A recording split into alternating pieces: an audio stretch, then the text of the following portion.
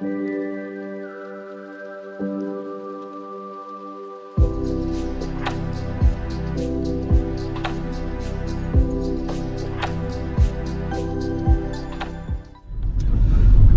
à tous, j'espère que vous allez bien.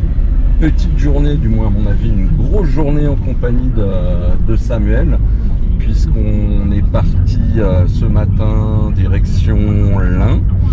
Et Samuel va donc installer une grosse filtration. Tu nous installes quoi, Samuel, là, ce coup-ci?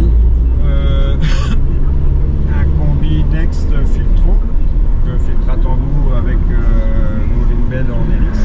Ouais. Et une cuve de 1000 litres en tapis japonais. D'accord.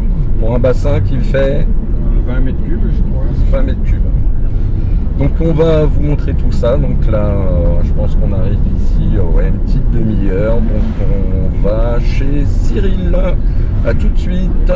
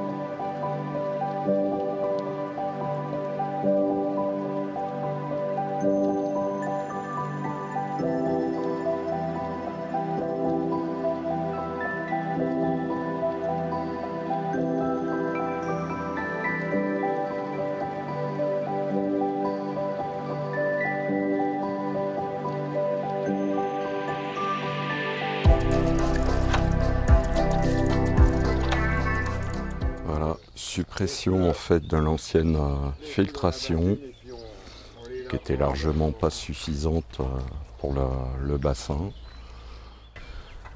Alors Cyril remplit en fait une petite cuve pour récupérer quelques morceaux de tapis japonais, moins surtout les intercalaires, pour pouvoir les réinsérer dans la nouvelle filtration. Histoire de garder un petit peu de bio directement pour le nouveau filtre. Donc il récupère un petit peu d'eau du bassin et remplit sa cuve. Puisque vu qu'on a vidangé la filtration, si on laissait les tapis comme ça à l'air libre, toute la bio aurait été détruite en 1 heure. Donc voilà, Samuel commence à décharger tout doucement le camion, qui est bien plein. Donc comme on vous l'a dit tout à l'heure, installation d'un combi de chez Filtreau, donc combi tambour, auquel il va ajouter en fait un cubi d'1 mètre cube de tapis japonais. Ce qui va changer de l'Eduna Escada, 3 chambres.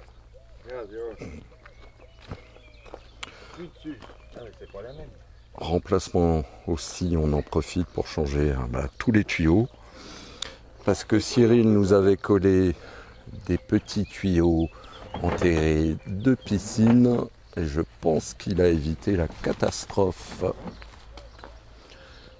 Donc là, effectivement, vous avez pu voir, je vous referai encore quelques plans, l'eau est pas super propre du bassin, normal quoi, beaucoup d'algues filamenteuses aussi. Donc après l'installation, au bout de 3-4 jours, déjà on verra une grosse différence.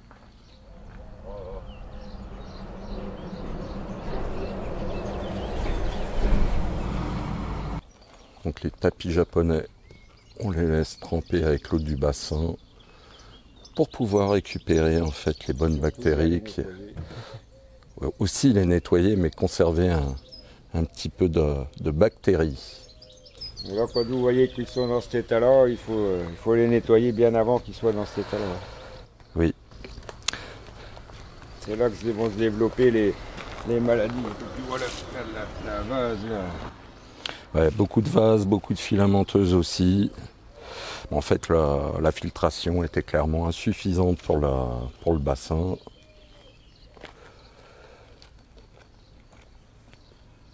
Gros changement à suivre.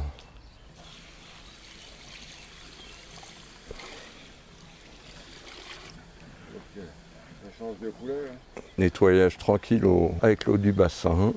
Le mieux, c'est de le faire dans la filtration. Et là, comme on démonte tout. Alors effectivement, normalement on ne fait pas ça, on ne les sort pas, on fait ça directement dans la filtration, mais vu qu'on vide les dounas et qu'on veut récupérer un petit peu quelques chutes de tapis japonais, donc on les rince bien avec l'eau du bassin. Et vous voyez déjà, ceux du dessus ont changé de couleur. Donc normalement vous faites ça tranquillement au-dessus de votre, si vous avez une cuve comme les dounas. Prenez un seau, vous arrêtez toute la filtration et vous rincez simplement avec de l'eau du bassin par le dessus et après vous vidangez bien sûr votre filtre. Et vous voyez, ça décolle pas mal la crasse.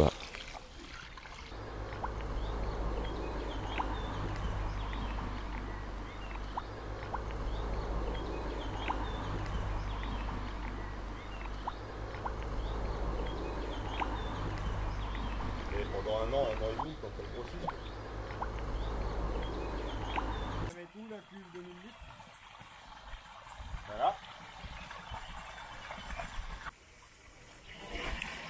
Un petit coup de jet de la part de Thierry pour nettoyer un petit peu la cuve. Un bon coup la cuve. Ouais, un bon coup de jet parce que bon, là, c'est l'emplacement des brosses, mais voilà, franchement.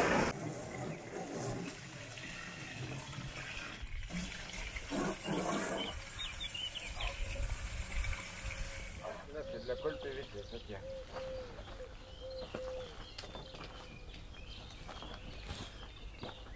Je me suis dit, si je fais pas un truc où il est obligé de venir, il viendra jamais me voir. Donc du coup, non, j'arrive à voir quelque chose. Donc j'aurais aimé sortir pour voir s'il y avait quelque chose d'inquiétant.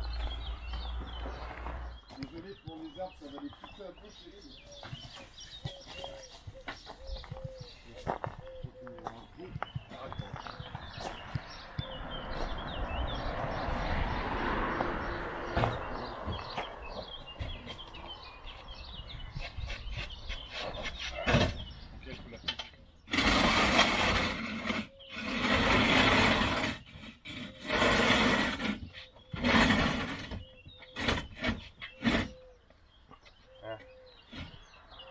C'est pas lourd, hein.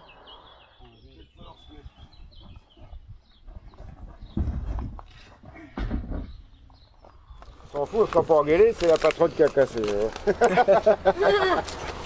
Attends, il y a un truc plus haut là, par là, non? Ouais, faut juste bien regarder que tu l'as fait tout. Ah, moi je suis dans l'arbre, là, les gars. Attention à toi, voilà. Bah là, va sur la. Attention, hop. C'est bon. C'est bon, là, on va le mettre là, on va le pivoter après. Là, il est dans le bon sens. Ah, là, il est dans le bon sens. Il est dans le bon? Bon, c'est parfait. Ouais, je vais être gentil.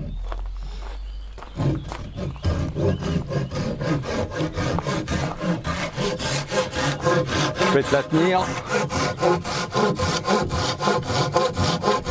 Je te savais pas si costaud. Ah, Cyril, il fatigue.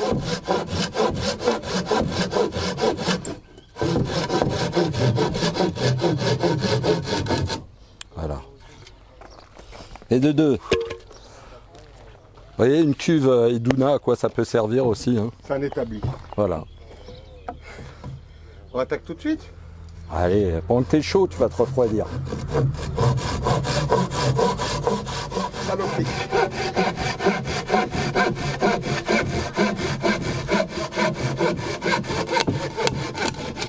Voilà, parfait. Ah oui, t'as un coup de crédit, s'en est remis.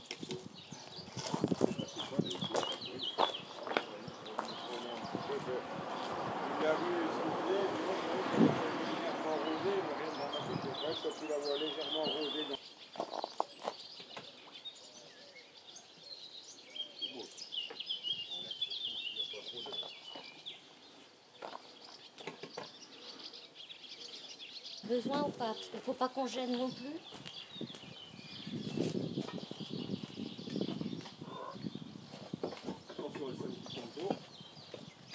comme ça, je vais faire.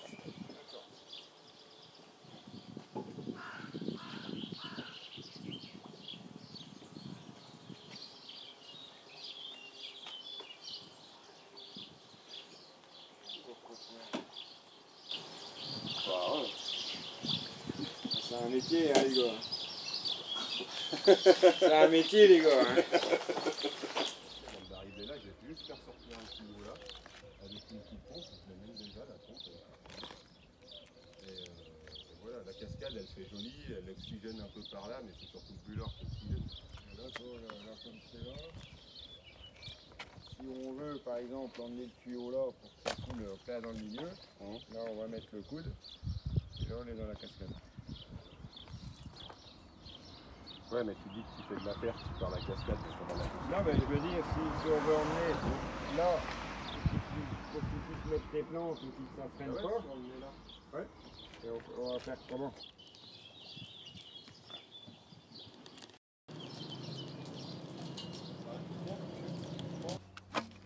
Ah putain, faut que j'ouvre du bon côté.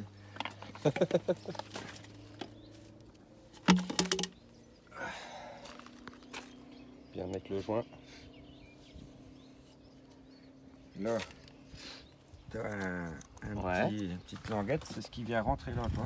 D'accord. Là, tu as un interrupteur. Donc quand tu le rentres, ça appuie sur l'interrupteur et seulement là, il va se mettre en marche. D'accord. C'est pour éviter que les gens le branchent comme ça et puis dire s'abîmer les yeux, quoi. Donc s'il n'est pas rentré dans le quartz, il ne marche pas. D'accord.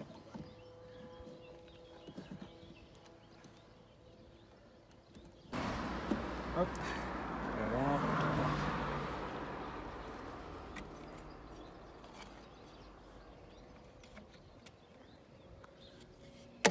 tu la rentres en premier, sinon tu pourras, il faut qu'elle est branchée, tu peux plus.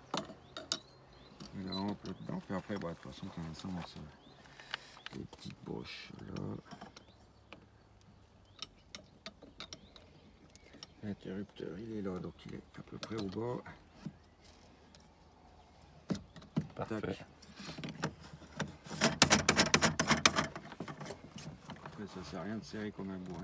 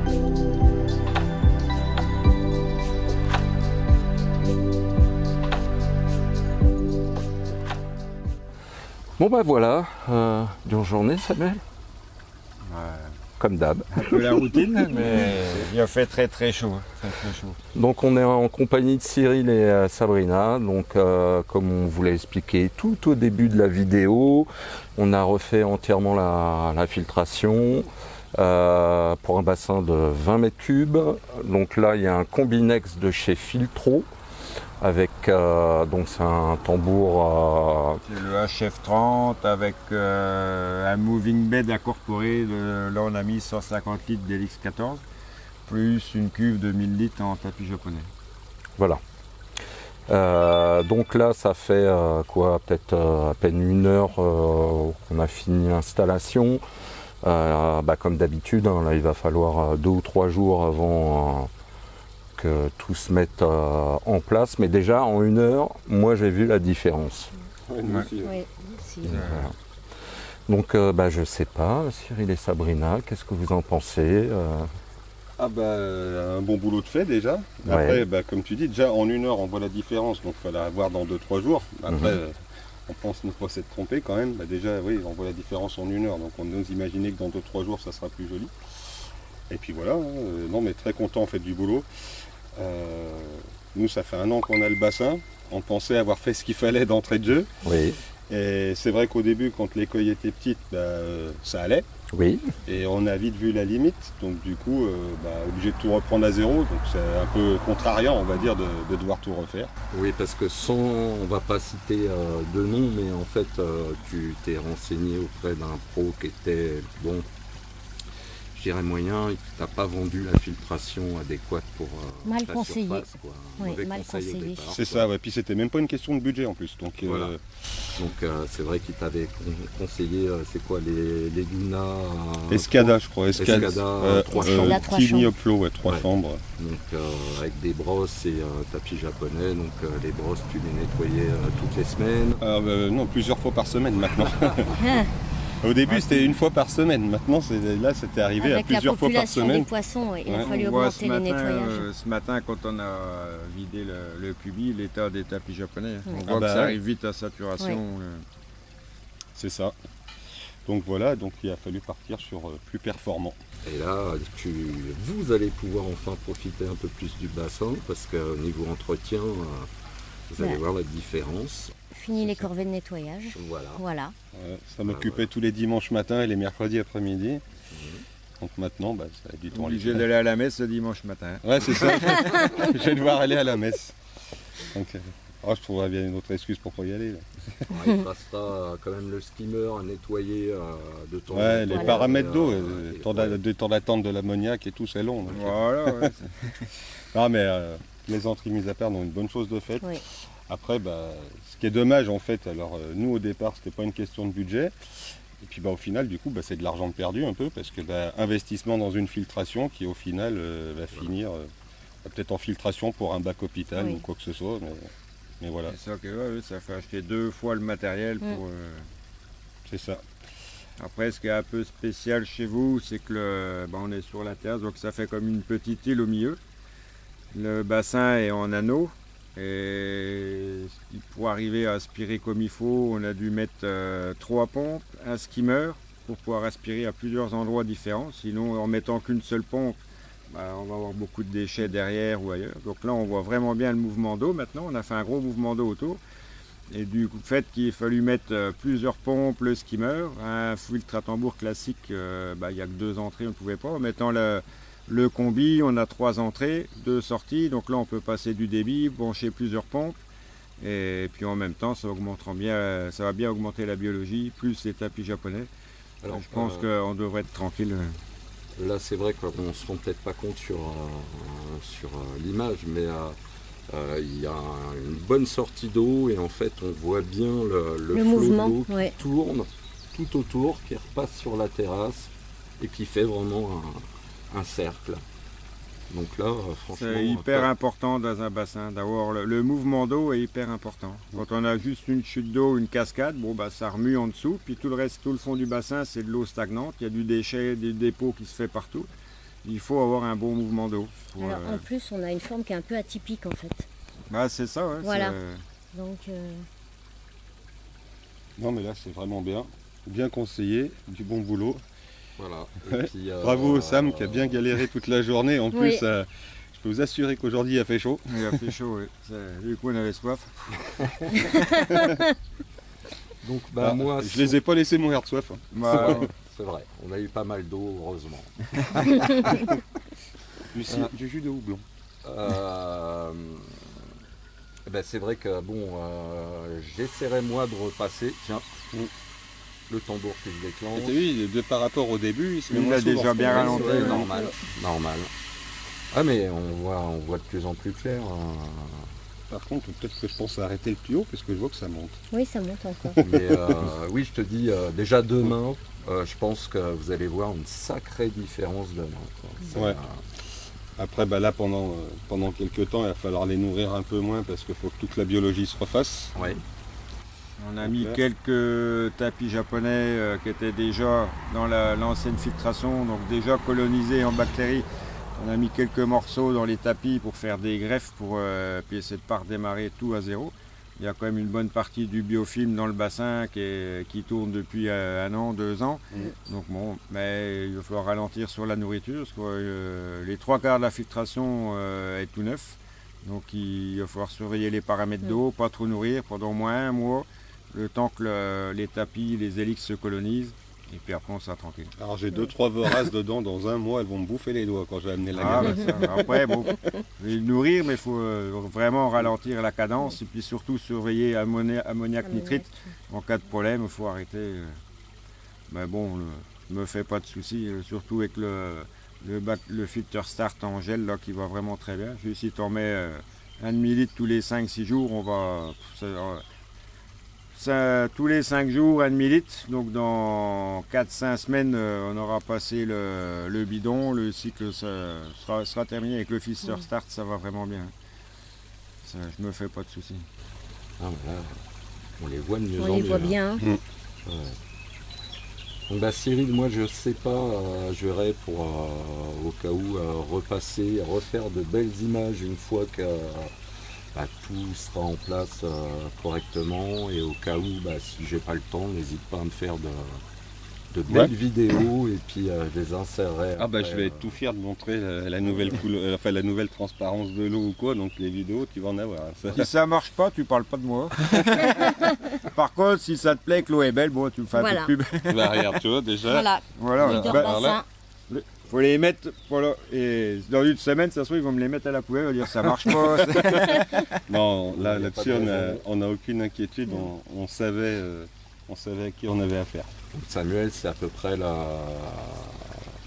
Bon, il y a un cubi en moins, mais c'est à peu près la même chose qu'on avait installé au gîte. À peu près. Le combi n'est pas tout à fait le même, mais bon, le principe, c'est le même principe, la même marque. Et le bassin était quand même plus grand, on était à 50 mètres cubes, 40 ou 50 mètres cubes. Ouais. Donc on avait mis 2 cuves de 1000 litres en tapis japonais. Je ne sais pas si tu la vois, la petite là. Regarde comme elle est bien métallique sur le dessus. Mais on les voit bien. Et demain, tu les verras encore mieux. Ah bah oui, on a hâte.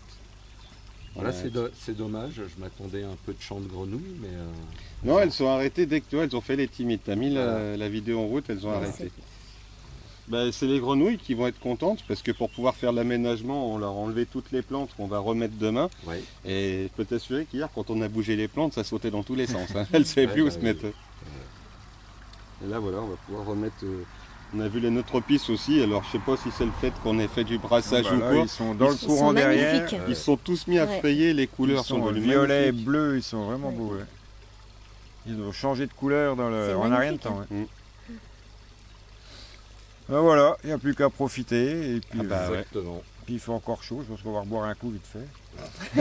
Avant de prendre la route. On va boire un café. Hein.